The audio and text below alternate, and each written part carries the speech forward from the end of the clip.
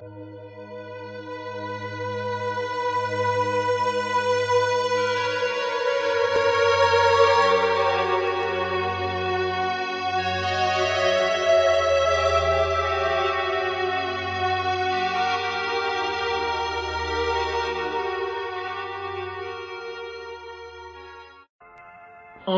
a height he stood that looked towards greater heights.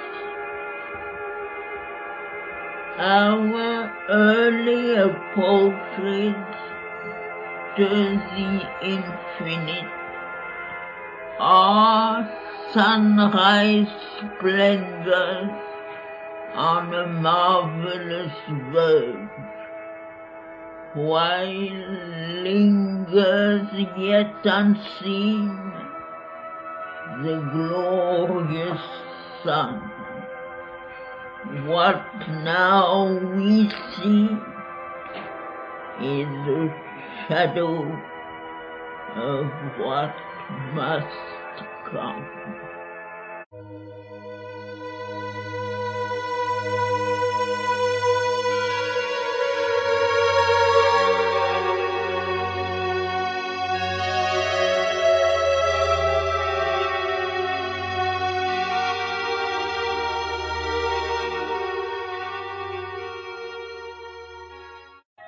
A shapeless memory lingers in us still, and sometimes when our sight is turned within, earth's ignorant veil is lifted from our eyes.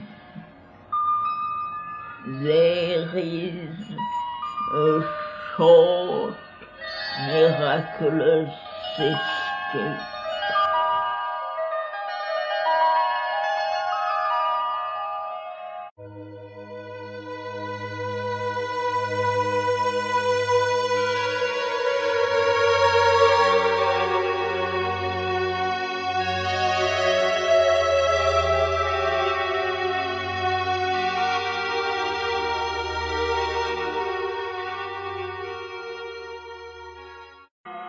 Our souls can visit in great lonely hours still regions of imperishable light,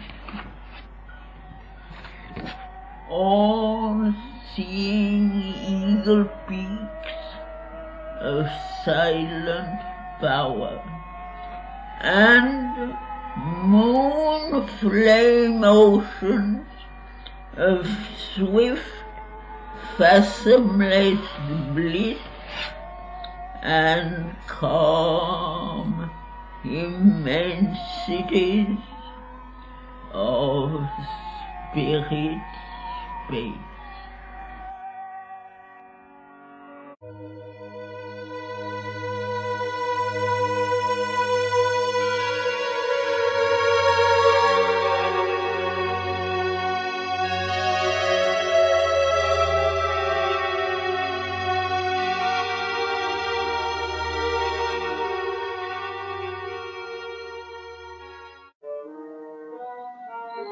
In moments when the inner lamps are lit and the life's cherished guests are left outside, our spirit sits alone and speaks to its ghosts.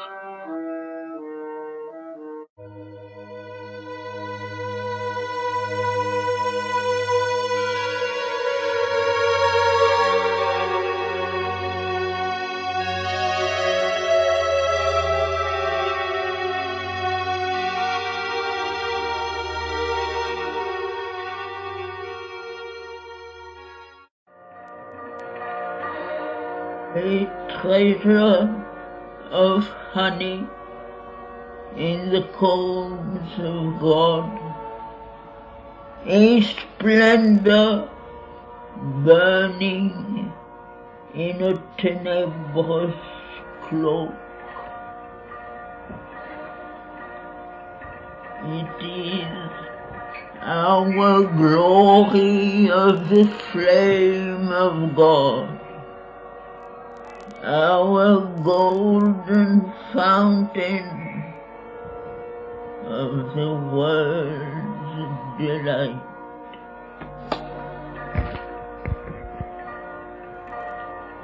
An immortality coiled in the cape of death,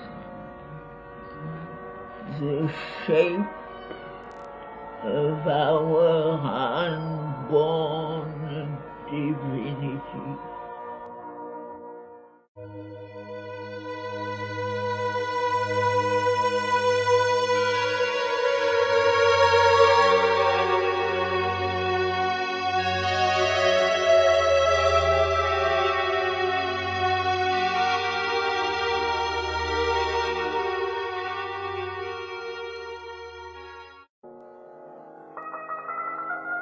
Along a path of eons serpentine, in the coiled blackness of her nascent corpse, the earth goddess toils across the sands of time.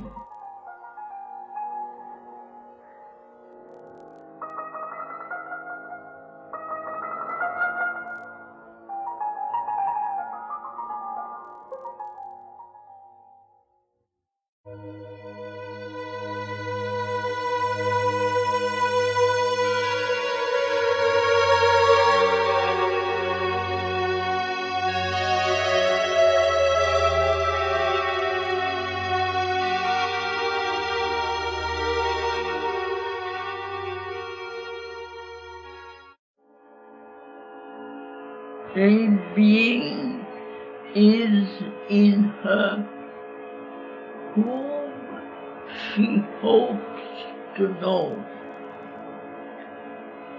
A word speaks to her heart she cannot hear. A fate compels whose form she cannot see. In her unconscious orbit, through the void, out of her mindless depths, she strives to rise. A perilous life again, a struggling joy.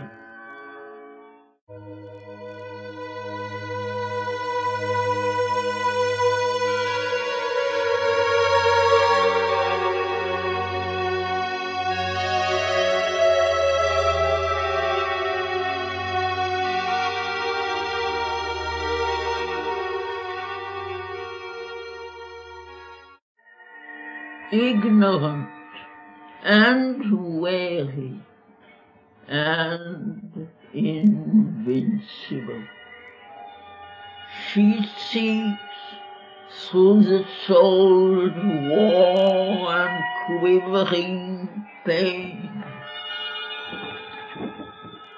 the pure perfection her marred nature needs. A breath of Godhead on her stone and marble.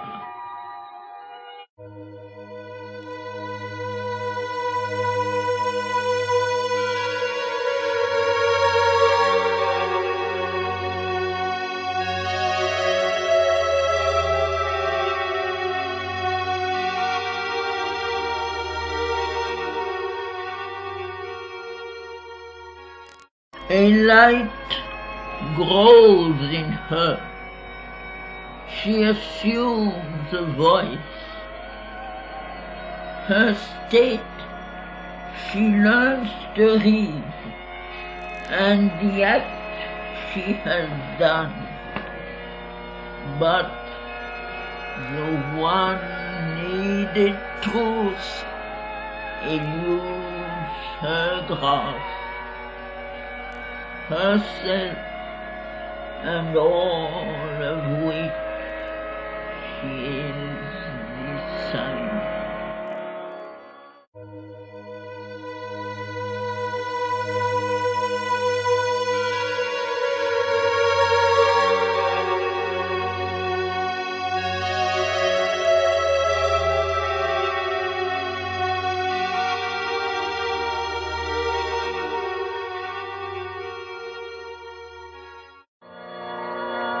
A vision meets her of supernal powers that draw her as if mind-takings and laws.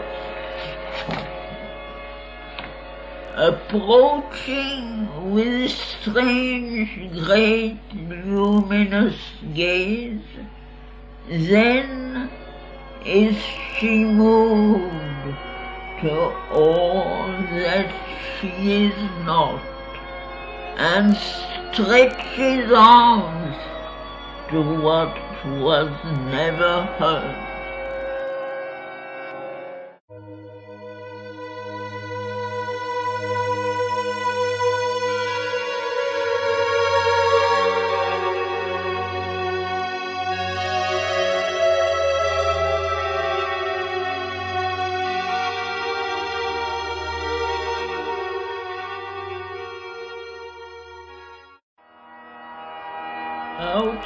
Outstretching arms to the unconscious voice, passionate she prays to invisible forms of God, soliciting from dumb fate and toiling time what most she needs, what most exceeds her scope.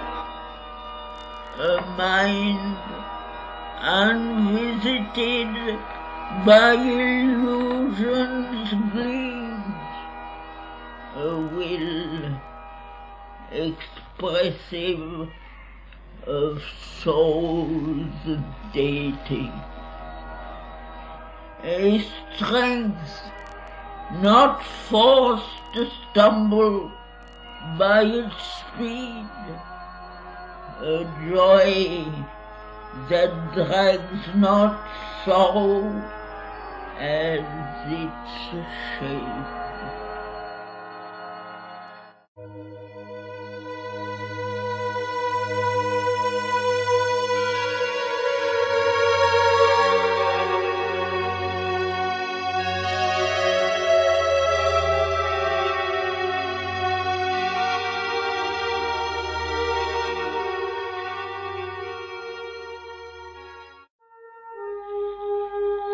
Only the immortals on their deathless heights can see the idea, the might that changed time's course. Come amain with light from undiscovered worlds. Here, while the world toils on with its deep, blind heart, the galloping hoofs of the unforeseen event, bearing the superhuman rider near thee and impassive to earth's din and startled sky, return to the silence of the hills of God. As lightning leaps, as thunder sweeps, they pass and leave their mark on the trampled breast of life.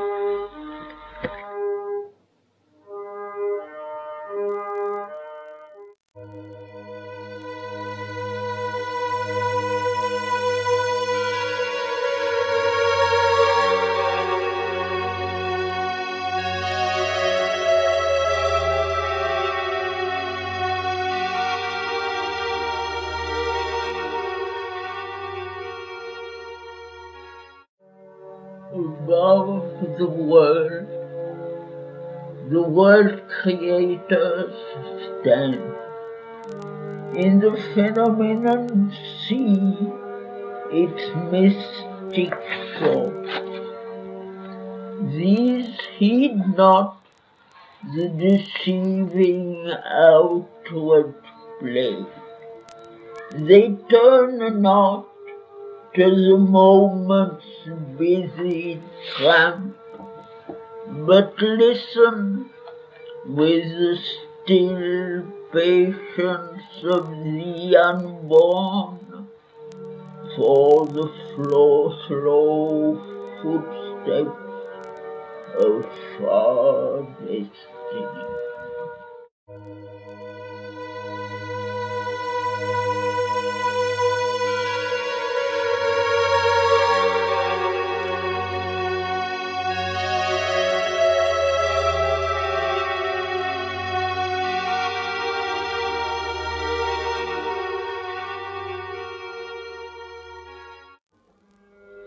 Thus will the vast transcendent mount his throne, when darkness deepens, strangling the earth's breath, and man's corporeal mind is the only light. As the thieves in the night shall be the covered thread of one who steps unseen.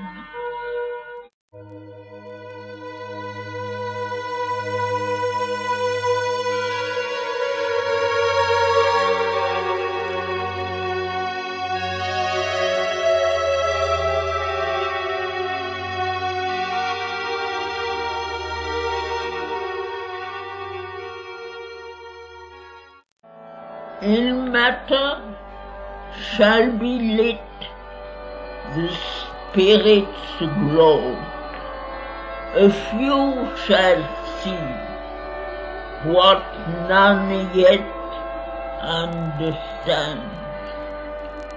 God shall grow up while the wise men talk and sleep. For man shall not know the coming till its hour, and belief shall be not till the work is done.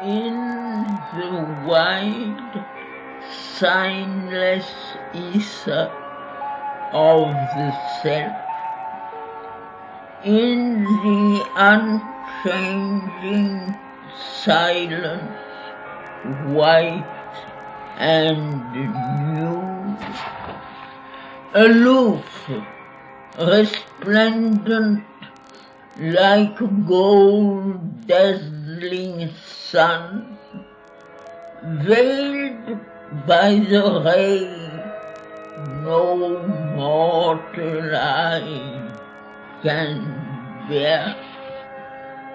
The Spirit's free and absolute potencies burn in the solitude of the thoughts of God.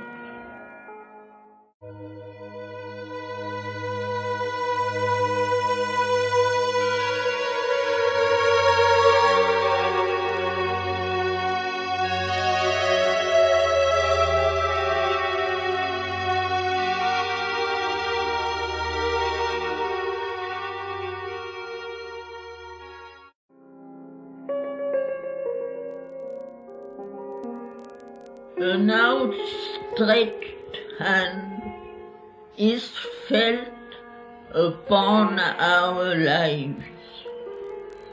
It is near us in unnumbered bodies and births.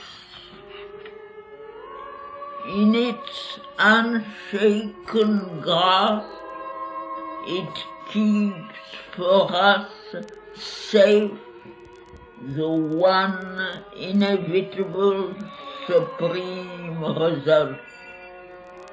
No will can take away, and no doom change the crown of conscious immortality. The Godhead promised to our struggling souls when first man's heart dared death and suffered life.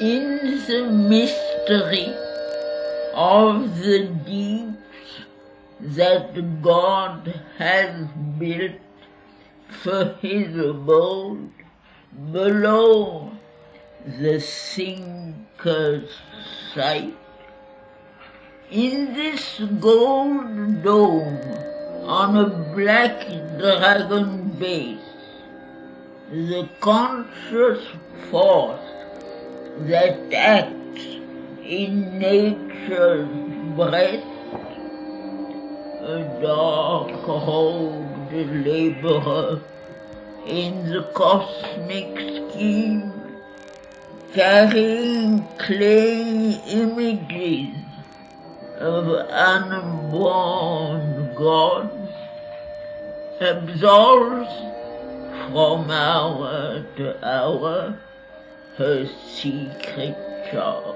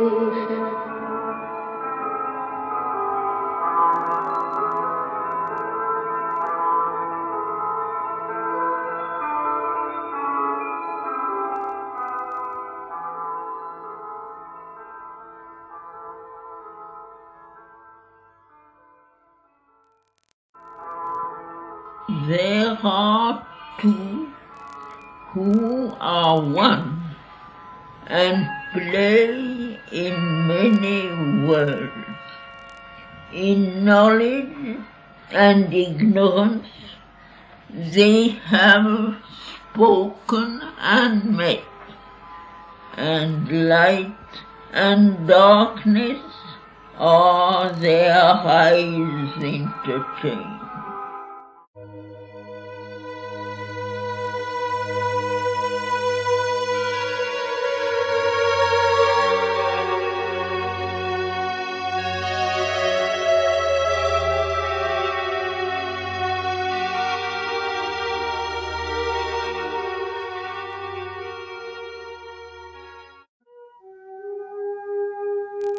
Here on the earth, where we must fill our part, we know not how shall run the drama's course.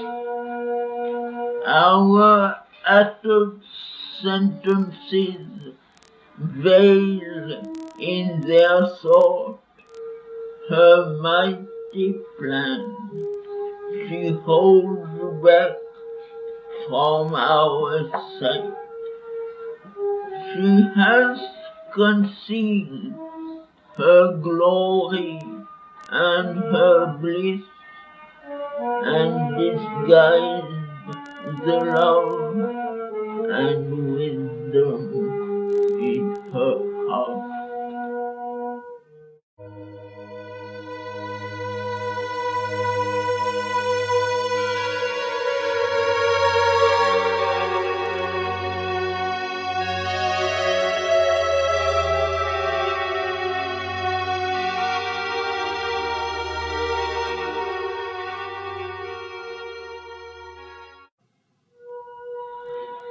As one too great for him, he worships her. He adores her as his regent of desire. He yields to her as the mover of his will. He burns the incense of his nights and days, offering his life a splendor of sacrifice.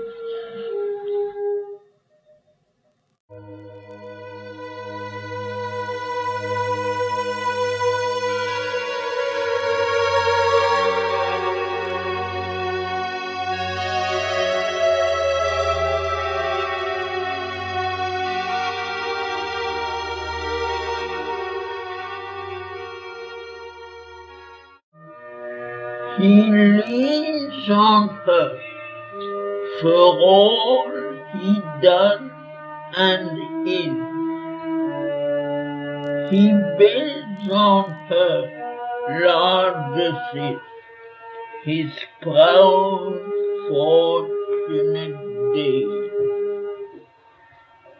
and trails his peacock plumage joy of life, and suns in the glory of her passing smile.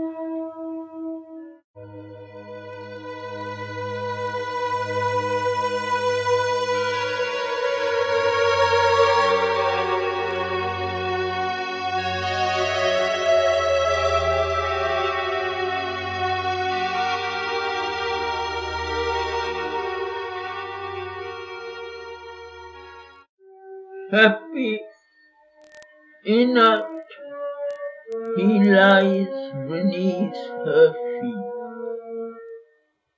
His breast he offers for her cosmic dawn, of which our lives are the quivering theatre, and none could bear but for his strength within, yet none would leave because of his delight.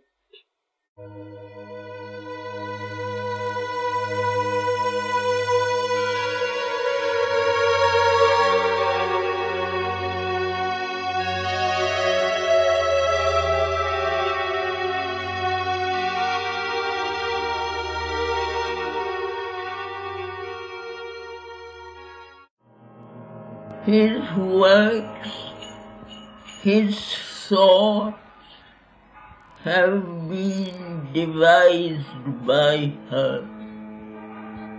His being is a mirror vast of her, active, inspired by her. He speaks and moves. His deeds obey her heart's unspoken demands.